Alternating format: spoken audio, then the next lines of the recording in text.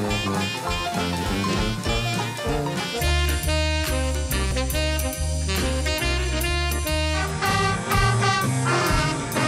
we have had some incredible jazz music on the Mid-South audio stage. And that's the genre they're getting ready to celebrate in Worcester County at the Berlin Jazz and Blues Wine and Brews Festival. And we are happy to have with us today blues rocker Anthony Rosano, along with the Deputy Director of the Berlin Chamber of Commerce, Steve Frene. Guys, thank you so much for joining us this afternoon.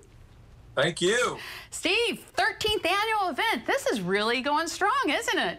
Yes, it is. And we're tickled to death that we can do it this year and not cancel it like we had to last year. So moving forward. Moving forward. Anthony, yep. Don't go anywhere. We got a question for you, too, but I got to ask Steve real quick. With everything that's happened, what have you got going new this year?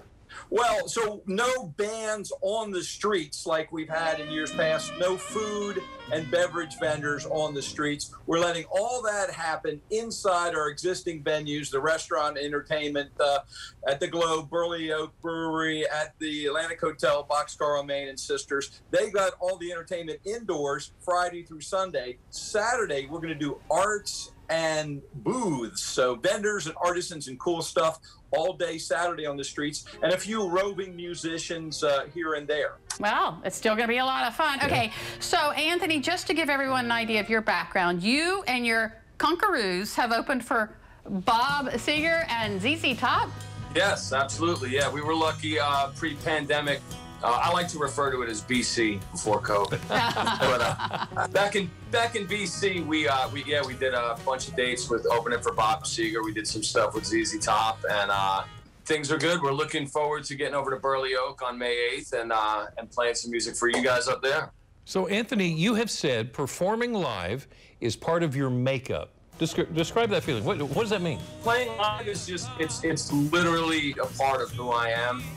It's one of the things that I enjoy the most, and it's because I get to share a musical experience with the audience. You know, I feel like I feel like I'm as much a part of the audience as the audience is. So we're all there together, having this musical experience, and it's one of the greatest experiences of the human existence, in my opinion. Okay.